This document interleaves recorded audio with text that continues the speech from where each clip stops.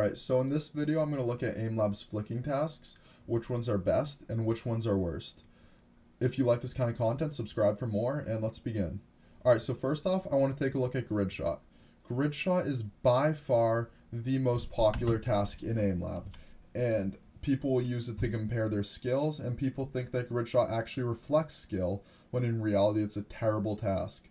What happens is the balls are very big in Gridshot, so you're flicking to an easy target and you're not actually developing any skills. Additionally, people get into the habit of flicking to a target really fast, which means that they'll be less precise with their aim, and this just causes Gridshot to really hurt people's aim because they'll be flicking, say, to this part of a target, but if you try and flick that precisely in game, you could end up shooting a wall or something, because a head will be a lot smaller than this ball in a game. So that's why I don't think Gridshot is a good task for anyone to be doing unless they're trying to get worse at aiming. Alright, so the next task I want to go over is Sixshot. Sixshot basically just does what everyone thinks Gridshot does.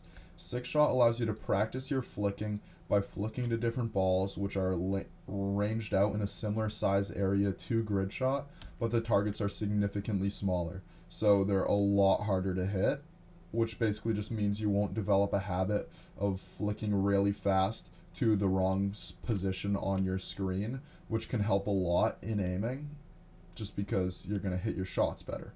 So this is the task I would recommend if you're trying to practice your flicks to precise targets, not Gridshot. Alright, so next task I want to talk about is Reflex Shot, which basically allows you to build your reaction time. Now in Reflex Shot, what happens is one ball spawns in and you have to shoot that ball. However, the ball will despawn after a certain period of time that's somewhat fast, so you actually have to flick to the ball and flick to different targets very fast. So this will help you a lot with your reaction time as long as it's not too easy for you.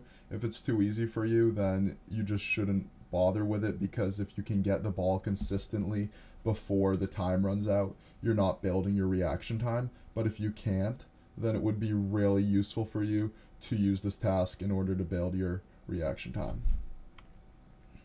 Alright, if you struggle with the Reflex Shot, either because it's too easy or too hard, you can come down to Sandbox, go to Sandbox AI, go to Reflex Shot, and then the AimLab AI will adjust the space, size, and timing of the targets in order to make it more ideal for you. So this will make it much easier for you to practice your reaction time if you feel like Reflex Shot isn't good for you on the default settings. Alright, so Microflex is a really cool task to use in conjunction with Reflex Shot. Basically what Microflex does is it's the exact same thing as Reflex Shot, except the balls are closer together and smaller, which requires you to use your wrist and fingers. So you're still developing your reaction time, you're just using a different part of your arm, which helps you a lot when you're developing your aim, because you need to use your arm, wrist, and fingers to aim well. So this task is really good for you. Microshot also has an AI mode, so if you feel like it's too easy or too hard, come down to Sandbox AI and use Microshot down here instead. Alright, so the last task I want to talk about is Motion Shot. Motion Shot, in my opinion, is a really cool concept. Basically what happens is you spawn in, and it gives you a ball in the center of your screen, and you shoot the ball, and then you get a moving target you have to flick to, and this basically forces you to practice flicking to a moving target, and obviously the size and speed vary, so it's a really cool task and really good for practicing flicking onto a moving target, which I find you have to do a lot more in games than you have to flick onto a still target, so this is a great task for practicing that skill. Alright, so in my opinion, those are the 4 best tasks for flicking training in AimLab. This video is part of a series, so subscribe for more, and I hope to see you here next time.